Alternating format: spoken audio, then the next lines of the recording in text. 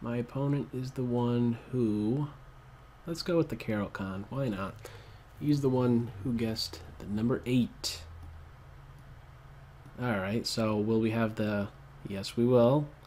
So it's the Caro-Kann exchange Panov-Botvinnik. I've played this a lot. This knight c6.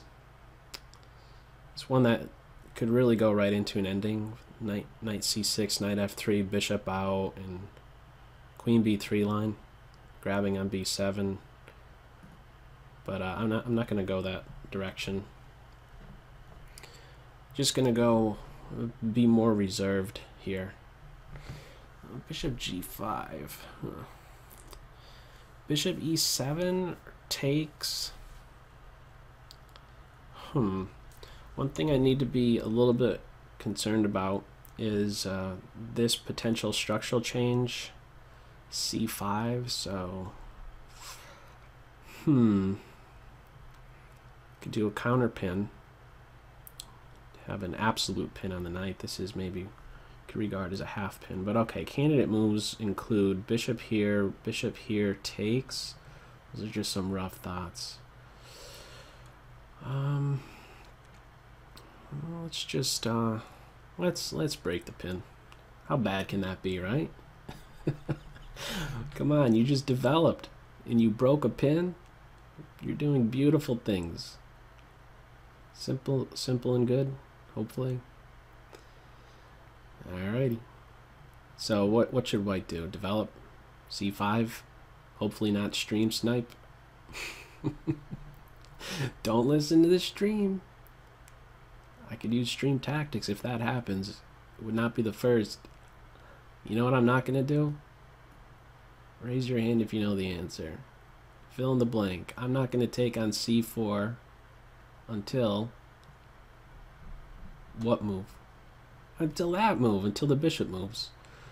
I saved myself a move, and now we're working with an IQP. IQP scenario. Okay, yeah, that's the pawn structure we're working with. Let's get developed. Here.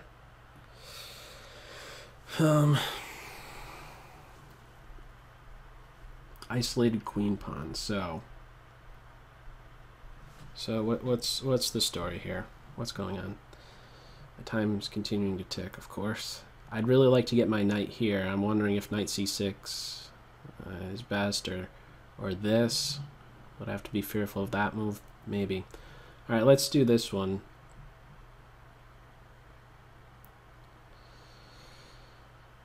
Alright, let's get there right now. What's the most important square in this position? d5. And for which color? White or black? Or both? Both. White needs to make sure they keep pressure on this square and maybe threaten to be playing d5. I don't know if castling was most accurate. I wonder if a3 would have been best. See, this is now kicking my knight away to a square that I am pretty sure he wanted to go to. So I don't know that that was best. A more common move to see would be a rook to c1 or rook to e1. But white is continuing to be a pest, keeping pressure on d5. Okay. Well, playing with a purpose for sure. And I wonder if I could simply trade a little bit. It's usually not a bad idea to do just that if you're fighting against an isolated pawn. So reduce some dynamic possibilities that white may very well have. This is the only problem I'm needing to solve. Get him working. Still looking to complete development. White's last move. Well, now white is fully developed, so I'm considering knight takes and then b6 with bishop b7, but I have some worry of some sacrifice on this square as soon as I move my bishop. Should I really be concerned about that? Maybe I should be more concerned about my time. I definitely don't want to go here. Just kick the bishop away, and then what am I going to do with this clown? I should probably take... I don't want to allow a ram structure either. I don't want to allow... You know, I still want to play where I have this square vacant. I want to have this square open. I think here, see here, knight e5, bishop here, bishop takes, pawn takes, queen takes, I move away, knight here. You know, maybe I'm going to just have to be okay with that. My opponent would end up with more points, would end up with, get a rook and 2 pawns for the minor pieces. Okay, all right. I'm actually fine with that. I really like having my bishop here. I wonder if white should have still waited. You know, I think this would be a move I would want to do, and maybe then take, if anything. But my plan here is to still finish development. This is a potential liability. This is a hanging pawn structure. I think some people get a little bit more technical about it. They don't call it maybe a hanging pawn structure until they're both on the 4th rank. But I tend to just kind of view it as a hanging pawn structure as it is right now, whether it's like this or both on the 4th rank. So, okay, I'm pointing right here. I have the bishop pair. It's an open position. My rook belongs on this half-open file. We're about a minute off. Knight here, I have the very common natural retreat to preserve the bishop and still watch out for any knight hops into my territory. So knight e4, instinctually I'm thinking about bishop e7. Let's go there. There's still this move, but I don't believe it's really amounting to too much. I'm going to be fine with that. Queen to c7 is threatening the bishop.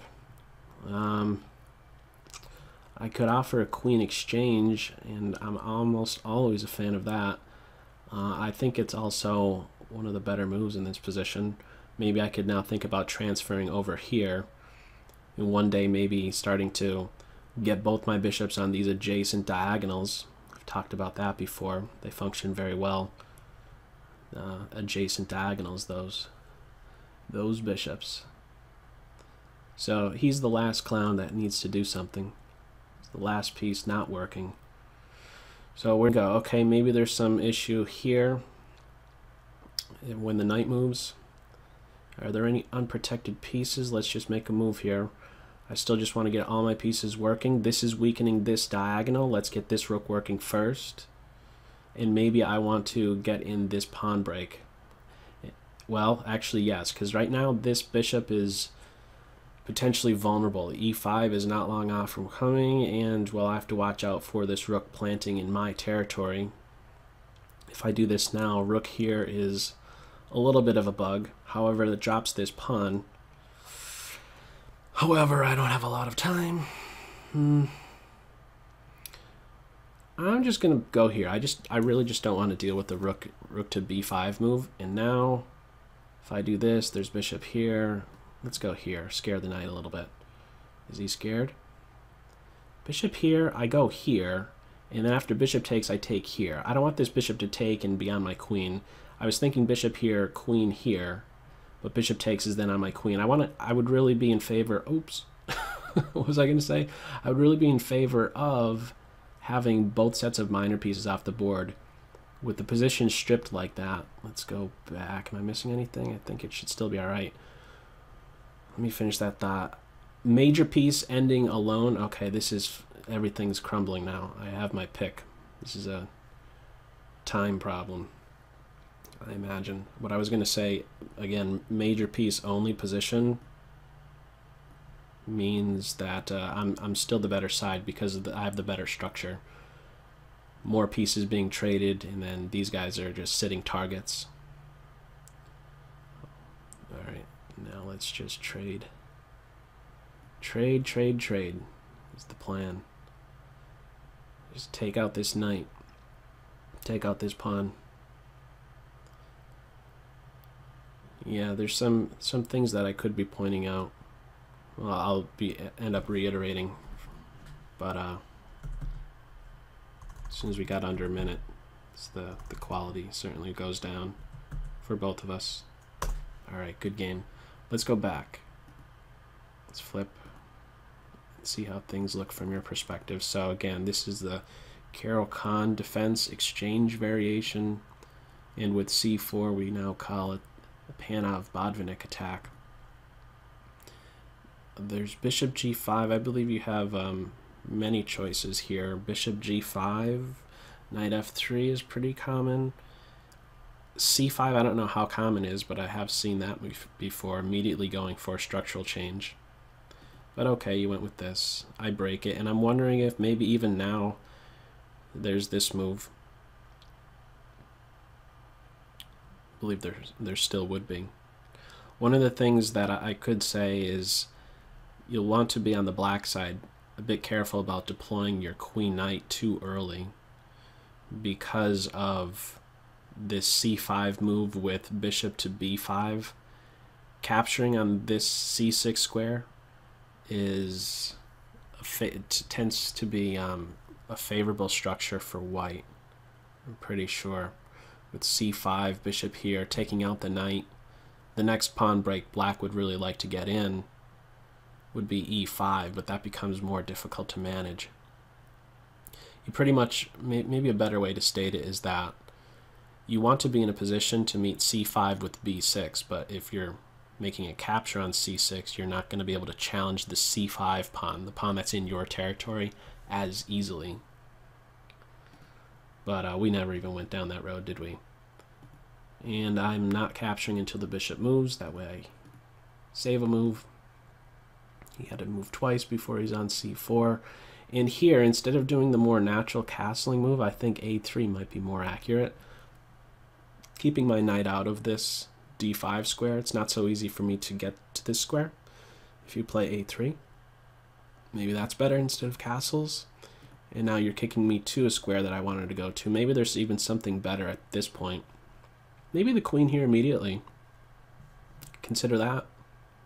As it stood in the game, what did you do? a3, and then the queen came here, and then I took. Maybe an immediate queen to b3 would be a small improvement. Again, just some rough thoughts here, and maybe at this point you need to be posting up to this e5 square. This is quite common moves. I was pointing out some earlier here, some fairly natural moves for both sides. Okay, a3 was one suggestion, but I was pointing out that once you're castled, you could be playing your rook to e1. I pointed out his spot, just these open or half open files, but also when we look at the minor pieces, this is a common follow-up as well for this king knight. Once he's on f3, that next square he looks to go to is e5, and maybe even in some lines c5. Not necessarily this knight, but the e5 and c5 squares tend to be good ones. The e5 square is more difficult for black to cover, of course. There's always b6 that could kick away a minor piece, but it's not so easily done over here with f6. Weakens the diagonal, king position, etc. But this is maybe a good move to be running with. That's what I'm getting at right here. Instead of kicking my knight, maybe even throwing the knight in there, or at this point right here, even after the capture, to play knight e5 right now. I think I start to be better as soon as you're taking my knight out, and that these really start to be more so a liability than anything else. I'm thinking knight e5, and if I do this as I was citing in the game, to capture here and go into a position, an unbalanced position where rook and two pawns versus two minor pieces. I'm not sure. Or if you're not going to go forward with that, still just play your knight here. And if bishop here, maybe you make some more strengthening moves like rook to e1 or rook to d1, improve your position in that way, and maybe a little bit later that tactic becomes all the more powerful. Like if my rook wants to go elsewhere, then like knight e5, bishop here, maybe you move your rook to e1 or rook to d1. Maybe a little bit later this tactic will be powerful, or some tactic immediately on e6. So just some food for thought. I think I'm quite comfortable here with the bishop pair and having the rooks ideally placed. This diagonal is weakened and we're just really down on time at this point, beyond repair. So okay, I'm not sure really what more to add beyond that, but alrighty, good game.